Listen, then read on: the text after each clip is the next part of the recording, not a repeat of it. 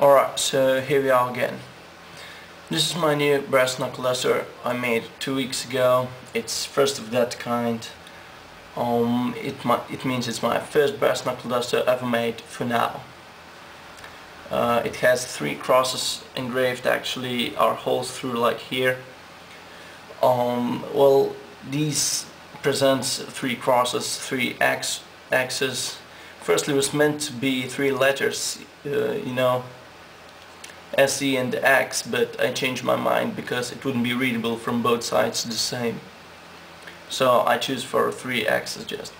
It has 4 spikes on the top, which are sharp and are under 20 degrees. Here between middle and ring finger is missing slot for the finger separation. It was meant that way when I tried at first. It wasn't torn or broken out during the work, you know.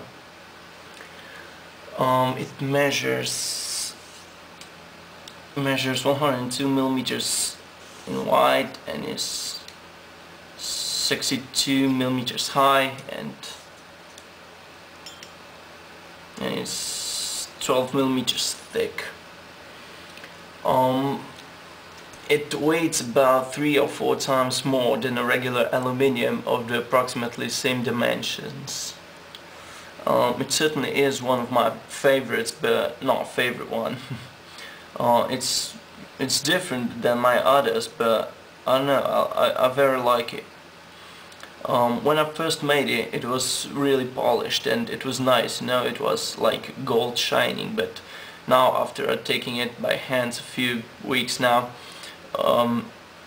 it got that darker finish like the copper or anything like that. It's different than it was when it was finished, you know. I very like it. Okay, so that's about it. See you later.